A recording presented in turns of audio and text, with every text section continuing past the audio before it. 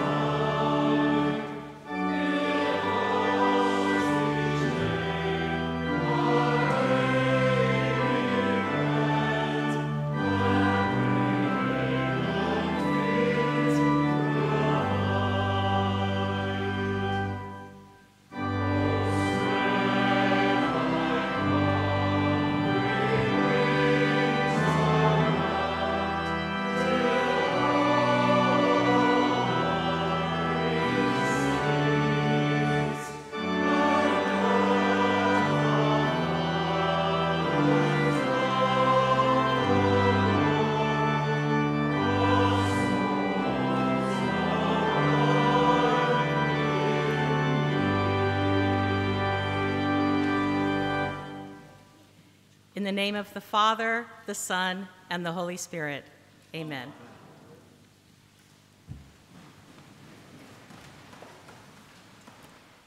Today we commemorate the 400th anniversary of the death of Anne Shakespeare on August 6, 1623. I'm honored to deliver the first sermon specifically in honor of Anne here in the church where she was buried 400 years ago. There has been a sermon delivered here in Holy Trinity Church in honor of Anne's husband, William, who you may have heard of, since the 19th century. Though there's some debate about exactly when the first Shakespeare sermon in Stratford occurred, one of the likely firsts was delivered by the Reverend Arthur Savage Wade in 1827 and lasted up to an hour. One auditor reported that Wade's sermon was long indeed in matter, but much too short of the pleasure which it conveys. I promise not to speak for the full 60 minutes, and I hope there's some pleasure here for you as well.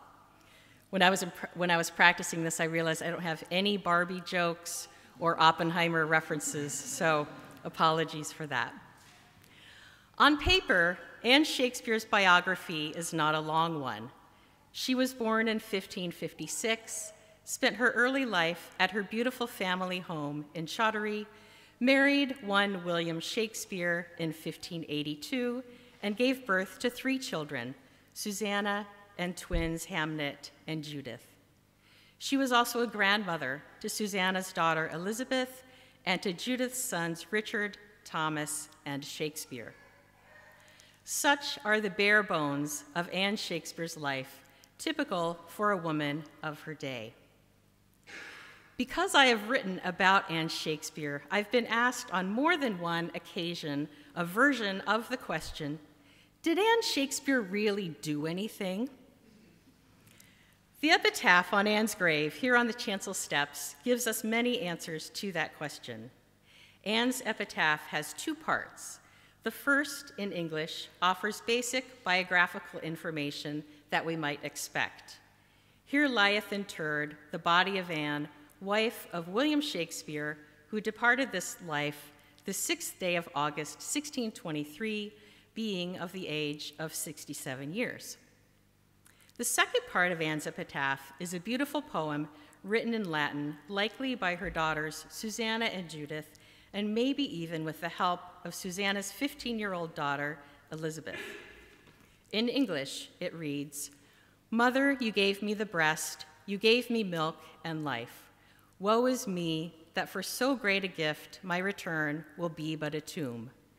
Would that the good angel would roll away the stone from its mouth, and that your form, like the body of Christ, would come forth. Yet my prayers are of no avail. Come quickly, Christ, that my mother, though shut in the tomb, may rise again and seek the stars." Let's look closely at the first two lines of that beautiful Latin poem. "Mother, you gave me the breast, you gave me milk and life. Woe is me, that for so great a gift my return will be but a tomb." The first word in the English translation is mother, as you just heard repeated in the refrain of the beautifully composed anthem by Ariana Petard. In its original Latin, though, the first word of the epitaph is ubera, or breast. We are meant to take this literally in the sense that Anne nurtured her children through breastfeeding, but also metaphorically in a spiritual sense. In Anne's day, breastfeeding was seen as a testimony of love and an example of the admirable work of God's providence. As historian Mary Lynn Salmon puts it, a nursing mother represented selfless devotion to early modern men and women, for in feeding her child, she gave, quite literally, of herself. Breastfeeding was a symbol for divine love and represented God's gift of grace coming through his churches and ministers. The words Susanna and Judith chose to commemorate Anne were deliberate: mother, breast, giver of milk and life, and so great a gift. Two of the scriptural readings for today resonate with the qualities of Anne Shakespeare as a giver of care and of life. The passage from 1 Kings 10 tells the story of the Queen of Sheba's visit to King Solomon in Jerusalem. And when the Queen of Sheba heard of the fame of Solomon concerning the name of the Lord, she came to prove him with hard questions, bringing with her a very great train with camels that bear spices and very much gold and precious stones. You're wondering where this is going. After experiencing for herself Solomon's wisdom, she then gave the king 120 talents of gold and of spices very great store and precious stones. There came no more such abundance of spices as these which the Queen of Sheba gave to King Solomon. In return, King Solomon gave unto the Queen of Sheba all her desire, whatsoever she asked, beside that which Solomon gave her of his royal bounty. This is clearly a story about giving. The act of giving is a thread that runs through Anne Shakespeare's life. When Susanna and Judith repeated the word give in the epitaph and described Anne as so great a gift, I think they intended to evoke the biblical resonance of the gift of life. From Ephesians 4:7, but unto every one of us is given grace according to the measure of the gift of Christ. And in Romans 6:23, for the wages of sin is death, but the gift of God is eternal life through Jesus Christ our Lord. The gospel reading for today from Matthew 14 has an even closer connection to the life of Anne Shakespeare. It's the famous story of Jesus feeding a multitude of 5,000 people with 5 loaves and 2 fishes. According to this story, Jesus went forth and saw a great multitude and was moved with compassion toward them, and he healed their sick. Because they only had 5 loaves and 2 fishes, Jesus' disciples encouraged him to send the multitude away. Jesus responded, "Bring them hither to me." And he commanded the multitude to sit down on the grass, and took the 5 loaves and the 2 fishes, and looking up to heaven, he blessed and brake, and gave the loaves to his disciples, and the disciples to the multitude. And they did all eat and were filled, and they took up of the fragments that remained 12 baskets full. And they that had eaten were about 5,000 men, beside women and children. This is a story of giving and providing for others. Jesus gave the loaves to his disciples and the disciples to the multitude. It's also a story of compassion and of caregiving, taking care of the essential needs of others. Jesus was moved with compassion. He healed the sick and fed the hungry multitude. This, too, was Anne's gift to her world, caring for her 3 children, comforting her daughter Judith at the death of her firstborn child, running their large household at New Place, caring for Shakespeare's elderly mother and father, who would also have lived with Anne in New Place while her husband was away, and much more. In essence, tending the home fires so that her husband could write some of the greatest poetry the world has ever witnessed, the plays that appear in the first folio, which we are also celebrating this year. Would Shakespeare's plays and poetry have been possible without the sacrifices that Anne made to care for their family and to give of herself? Let's return to that question. Did Anne Shakespeare really do anything? Anne's family, especially her daughters, Susanna and Judith, clearly thought that her life accomplishments were important. Her family paid for a chancel burial for Anne, wrote and commissioned a beautiful Latin epitaph engraved on a brass plaque by one of the most prominent sculptors of the day, who also did the monument to the poet Michael Drayton in Westminster Abbey and the Totnes Monument just to your left. They chose to memorialize Anne's accomplishments as a mother and caregiver amid the 2 memorials to her famous poet husband. I like to think that Judith and Susanna took great pleasure in eulogizing motherhood on an equal footing to the literary achievements of their father. We might think about Anne's life accomplishments in terms of what Joanna Woolforth calls mother work: doing, caring, nurturing, sacrificing, subsuming oneself in order to let another thrive. If we turn back to the reading from Matthew, we can hear echoes of Anne's life of mother work. Jesus was moved with compassion. He healed their sick. He gave the loaves to his disciples and the disciples to the multitude. But mother work, the act of doing, caring, nurturing, sacrificing, subsuming oneself in order to let another thrive, is rarely documented.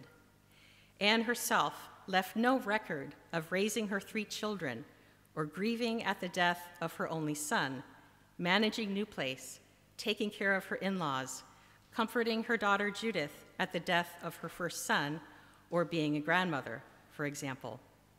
That's why we need poets, like you'll hear from later today, to imagine these scenes. When I think about my own experience of motherhood, very little of it is documented, even with all of the modern technologies at hand to do so. There are plenty of records of my academic life, but until actually writing this sermon, I left no record of the experience of having a baby who cried relentlessly every day like clockwork from 5 to 7 p.m. for 6 weeks straight.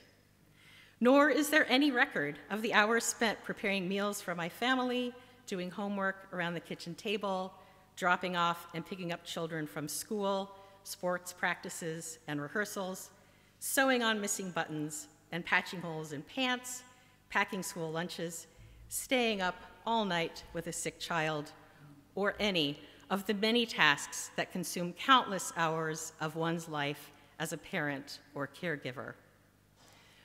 400 years from now, someone might well ask about me. Did she really do anything? What a gift that Anne's daughters immortalized her as a mother and caregiver, worthy of commemoration on the chancel steps of her parish church. Anne must have instilled in her daughters the value of caregiving and motherhood. When Anne died, both of her daughters were mothers. The family grieving Anne's death would have included Susanna, her husband John Hall, and their 15-year-old daughter Elizabeth, and Judith, her husband Thomas Quiney, and their young sons Richard, age 5, and Thomas, age 3. It's significant that Susanna and Judith chose to place this beautiful testimony to motherhood, to the gift of life, between the grave and monument of their father, one of the most well-known and accomplished men in the world, and certainly the most well-known resident of Stratford. This is a clear statement that a life of compassion, caregiving, nurturing, and sacrificing is as important as a life of major documented achievement like Shakespeare's. Today we give thanks for the gift of the life of Anne Shakespeare. 400 years ago, when thinking about how best to memorialize their mother, Anne's daughters chose to honor her as a Christian mother who was not afraid to devote her life to letting others thrive, feeding them, nurturing them with her wisdom, and caring for her own multitude with compassion. Amen.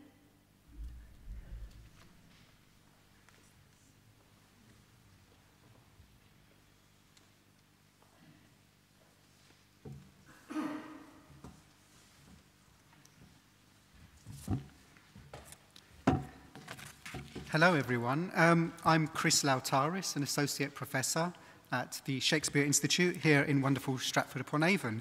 And thank you all for coming to this wonderful celebration of Anne Shakespeare. And huge thanks to Paul Edmondson and everyone at Holy Trinity Church for organising today's event. As part of our proceedings, we are showcasing Anthology, poems representing Anne Shakespeare, the first ever collection of poems dedicated to Anne Shakespeare, co-edited by me, Paul Edmondson, Aaron Kent, and Catherine Charles, introduced by Dame Janet Sussman, and published by the incredible and award-winning Broken Sleep Books, a socially conscious publisher devoted to diversifying voices in the literary arts, founded by Aaron Kent. All the proceeds from this book will go towards supporting the vital educational work that the Shakespeare Birthplace Trust is doing, particularly for school children, so every copy purchased helps the Trust implement its important and inspiring projects. Today, in a moment, you'll hear a selection of poems from this collection, 2 by Sally Bailey and Kat Wetherill, set to captivating animations by Susie Hannah and Sarah Jane Crowson, and 3 poems read by Aaron Kent, which will give you just a taste of the fabulously diverse work in the anthology. But before that, I want to say just a few words about how and why this book came together. Now, you won't have failed to notice that this year marks the 400th anniversary of Mr. William Shakespeare's Comedies, Histories and Tragedies, the first collected edition of Shakespeare's plays, published in 1623, and known today simply as the First Folio. What's less widely known, however, is that during the printing of that very volume, Anne Shakespeare died. In fact, the makers of the First Folio were working on Othello on the 6th of August when Anne breathed her last. It's incredible that we know that. And it's also incredible, too, that Anne left this world during the printing of a play about the ways in which the stories told about women can prove destructive to them and those around them. In many ways, Anne has herself suffered because of the stories told about her. We put together the anthology because we believe it is time for Anne to speak back to history, and because we feel she deserves a book of her own, a book which challenges some of the stereotypes and assumptions about her. The anthology therefore seeks to ensure that the quarter-centenary of Anne's death will not simply be elided in favour of the sole memorialisation of her more renowned dramatist husband.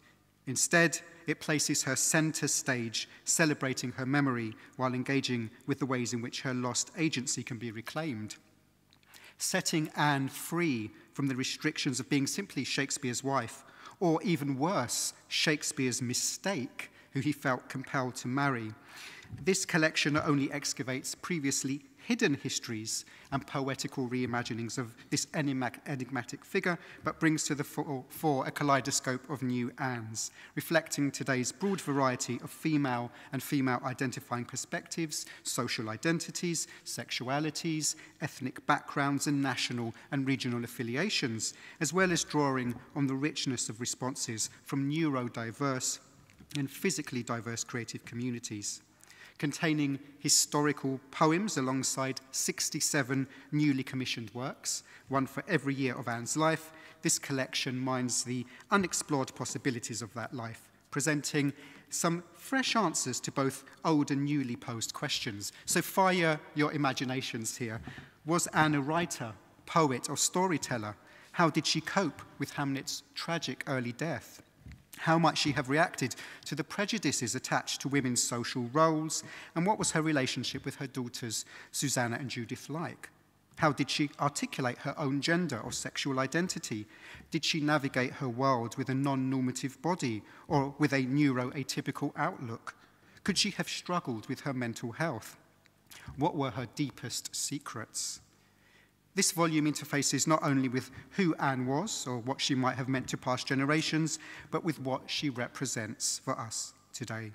And what fabulously diverse and compelling creations arose from this challenge. In the pages of the Anthology, you will find an Anne who is a grieving mother, an exploited wife, a canny businesswoman, a biting satirist, an Anne who is devoted to her will, in both senses of that word, an Anne who challenges the prejudices of her age by engaging in interracial relationships or intimate relationships with other women, an Anne seen through Nigerian ancestral traditions, who appears as something akin to a nature deity, an Anne who is a poet or the inspiration for William Shakespeare's plays, and so many other Annes. But engaging with what Anne means to us now also means looking towards the future, to the possibilities for appropriating and owning the past and the terms we used to do this, which we are bequeathing to future generations. This is why we were keen to include children's voices too, and we are so grateful to the staff at Holy Trinity Church School for facilitating the contribution of 6 Year 5 pupils, 9 and 10-year-olds, who provided inspiring and moving poems for this collection too.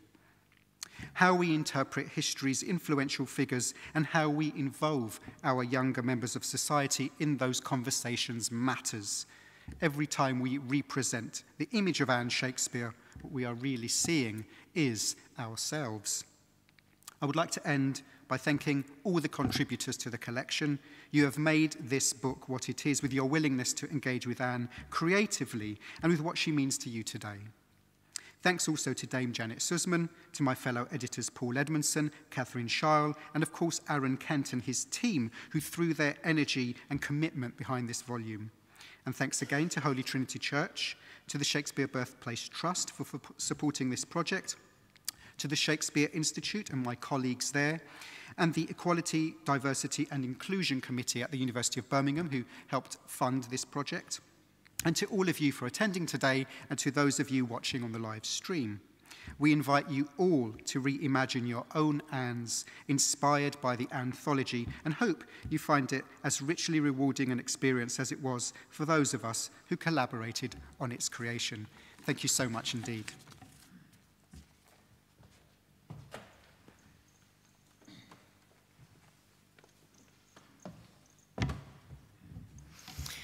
My name's Kat, and I'm one of the poets who contributed to Anthology. And I find it very hard to believe that Shakespeare would have romanced a woman who lacked passion.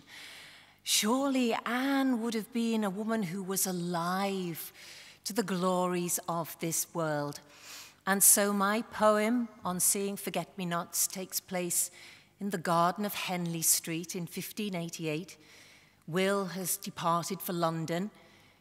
Anne is at home with the in-laws, and in between caring for the twins and cleaning the hearth and baking bread, she finds herself in the garden, and the rain is coming down, and she sees the forget-me-nots blooming, and she is transported to another time, another place, when she was down by Shottery Brook with a young man in her arms, kissing her with the passion of a poet, on seeing Forget-Me-Nots, Henley Street Garden, 1588.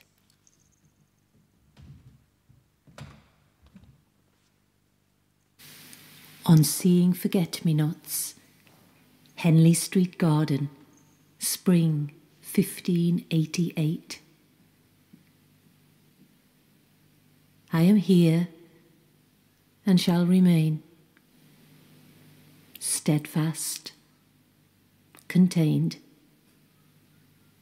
But on a day like this, when the rain falls soft on your lashes and lips, remember, my love, that moment of bliss when rain fell upon us down by the brook and love felt eternal.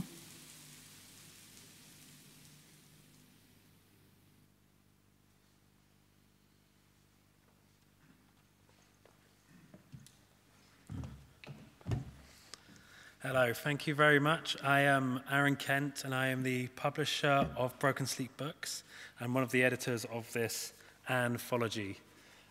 Today, when I came to Stratford-upon-Avon, this is my first time here. I live in Ceredigion in Wales. I'm from Cornwall.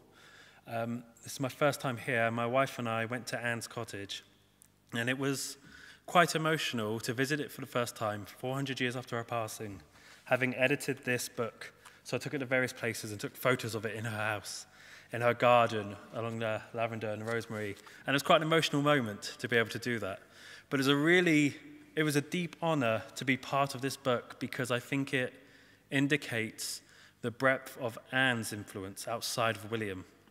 And that is such that I, a working class editor who went to a state school, has such deep love for the works of William Shakespeare, but also for Anne as well as a person. And one of my favorite things about this anthology was the depth of voices and the diversity of voices in this, and also really quickly in the biographies where everyone wrote just a few lines about themselves. We did a biography for William Shakespeare, and it says, William Shakespeare was a poet and playwright and the husband of Anne Shakespeare.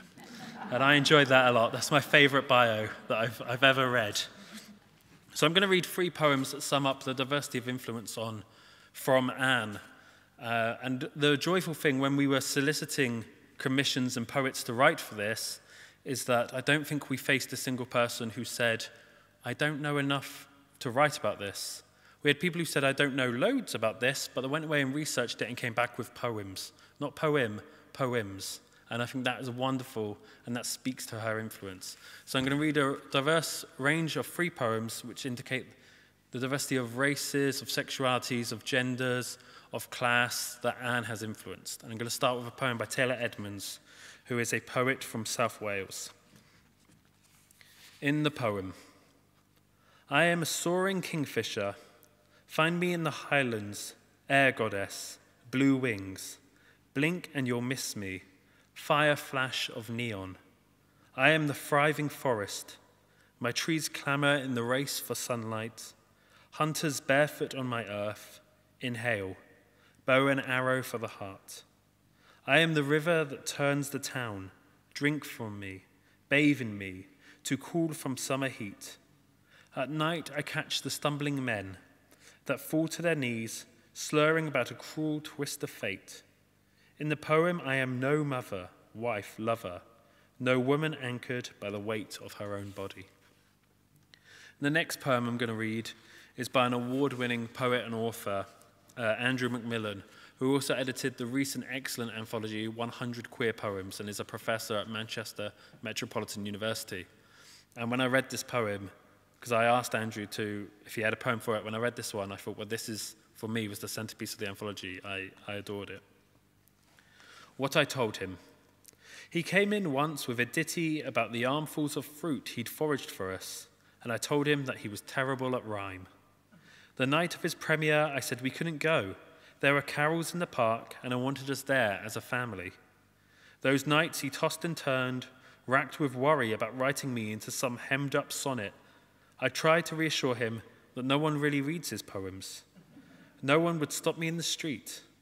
I called him lazy, told him that his work was not the work of men, it was not a proper job. He had no right to be so tired.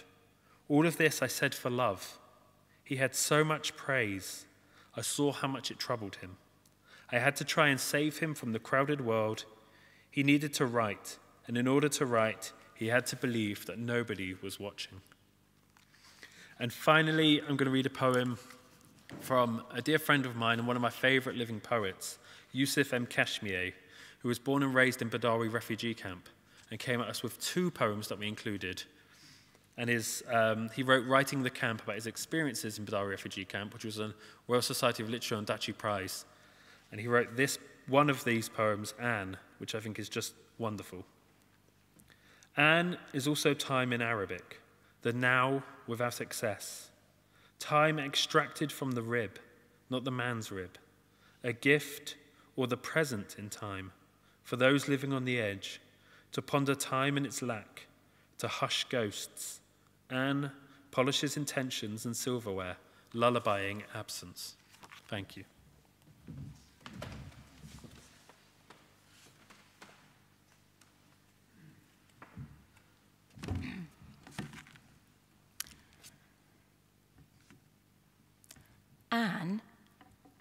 Anne, God's Favour, is a film by filmmaker Susie Hannah responding to a poem by me, Sally Bailey. I just want to say a few brief words on the poem. I wrote this poem as a way of thinking about Anne Shakespeare as a metaphor for all the lost wives and daughters in literary and biblical history, and then as a way of thinking about the exigencies of poetry and the craft of the poet, which compresses and reduces autobiography for the sake of the tight, you might even say cruel, craft of poetry. So here, in this poem, life and love are traded in for the poet's commitment to his art. Meanwhile, Anne has a life of her own, which is not seen or heard. After all, there have been many Annes in history forsaken by the will or status of their husbands. Disappearing Annes, disappearing. This poem recalls young Anne Shakespeare, as it recalls lost wives, Shylock's Lear, and his daughter Jessica, as a way of reflecting upon poems lost and lives left unrecorded, disappearing poetic moments in all our lives, lives we have given away to others. What you might call the romance of life, which takes, but doesn't always, return.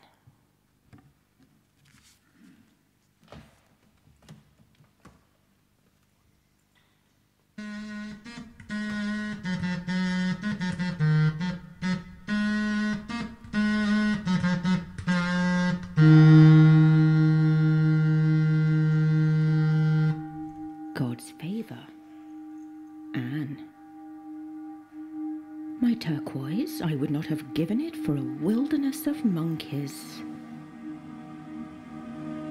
Turquoise, he gave her turquoise, like the queen whose hand, pale and slender, manages her own, the quill, the knife, the gist of the matter, the leaves, the trees, the bark, and the running sap, wax sealing promises to courtiers who wait for her, to drop curlicues of grace, remnants of her petticoat torn by the latch on the window pane, remnants of her petticoat torn by the latch on the window pane. At what time will they hang her? At what time? At what time will they declare her dead? Last night she stole in to see her love. Would he? Would he have her? Would he? Would he have her? He said he would kiss her underneath the oak, the white birch, the ash, her hands splayed upon the bark, fragments beneath her nails, she did not wash for days. The rich scent. Queen, you say? Queen, I say, for the one God has favoured. Seal her, seal her, seal her underneath her nails. There the blood runs. 3 trees standing in a wood, gold, frankincense and myrrh, branches laden with words, with words. Unto us a child is born, unto us a child. Prayers for the one God favours.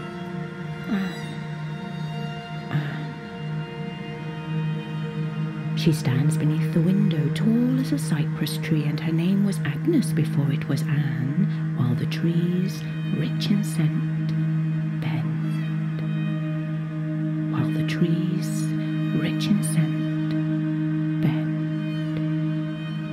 Always in mourning for her mother, Anne, though no one remembers. Where is Lear? Where is Lear? Under the cypress trees, she stands tall, and the wind cannot break her. The wind cannot break her. She runs as daughters will from their father, once a bachelor who loved a woman as she now loves a man. Underneath the window, bending her hand. Will he? Won't he? Will he? Who can say? But they say, the people of the town, once he picked up his pen, he was never the same again. Not hers, not now, not ever, so she spat it out, the blue gem. Oceans of legacies, boundless, unfathomable. Her hopes, willed for him, God's favour, Anne.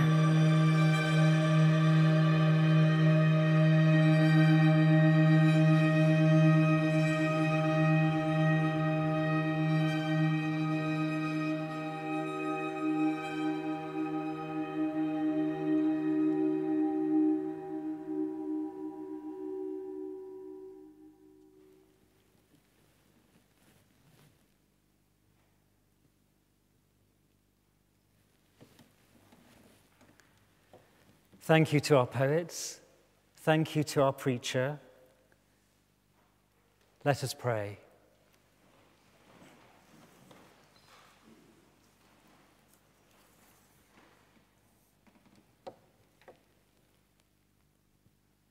Dear loving Father, we worship you for your great gift of life, the lives around us, our place in your creation. We pray for peace in your world. We pray for all areas of the world where people suffer, overseas and here in our own country, in our own towns, our own neighborhoods. We pray that the hearts of world leaders will be guided by wisdom and justice, and that they may seek for peace. We pray for all who are sick, all who suffer in body, mind, or spirit. We pray for Helen Calcutt, and we name in our hearts those whom we know in need of God's healing touch.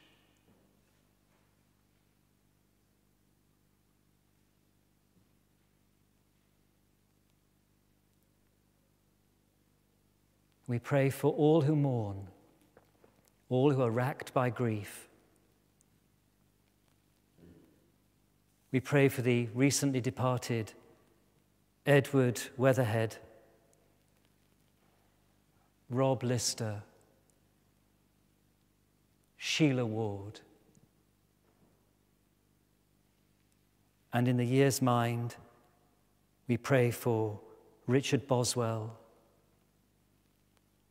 Geoffrey Lees, Mabel Lapworth, Brian Curran,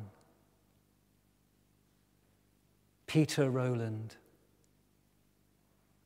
Raymond Simpson Smith, and all whom we have loved departed this life.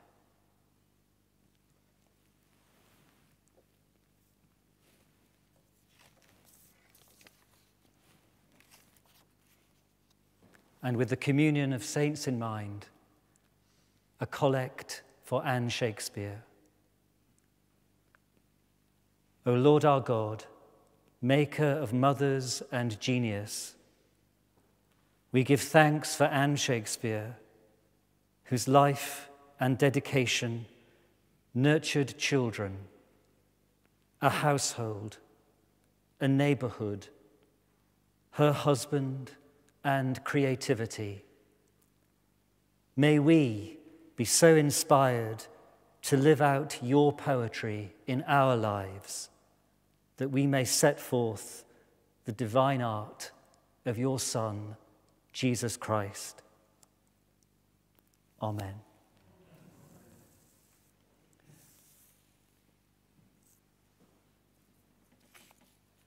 The grace of our Lord Jesus Christ, and the love of God, and the fellowship of the Holy Spirit be with us all evermore. Amen. Our final hymn, during which a collection is taken, is hymn number 368, Guide Me, O Thou Great Redeemer.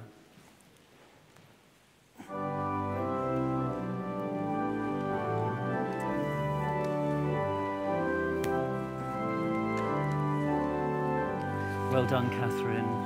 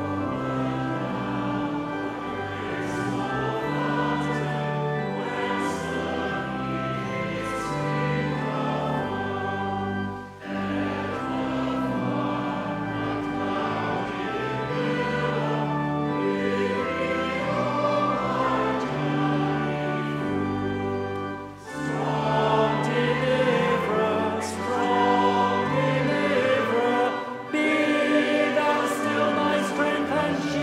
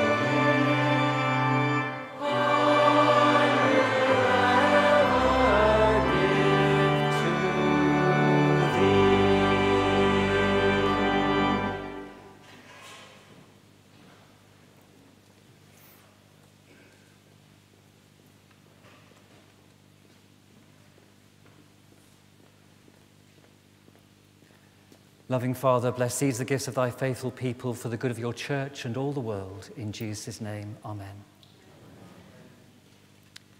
Thank you, all of you, for coming along to commemorate Anne Shakespeare. Thank you to all of you watching online, and the service will be available on the Holy Trinity Church's YouTube channel for as long as people want to watch it, I suppose. Thank you to our choir.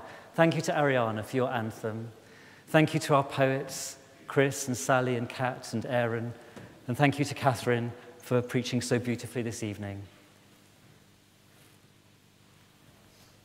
The peace of God, which passes all understanding, keep your hearts and minds in the knowledge and love of God and in his Son, Jesus Christ our Lord. And the blessing of God Almighty, the Father, the Son, and the Holy Spirit be among you and remain with you always. Amen.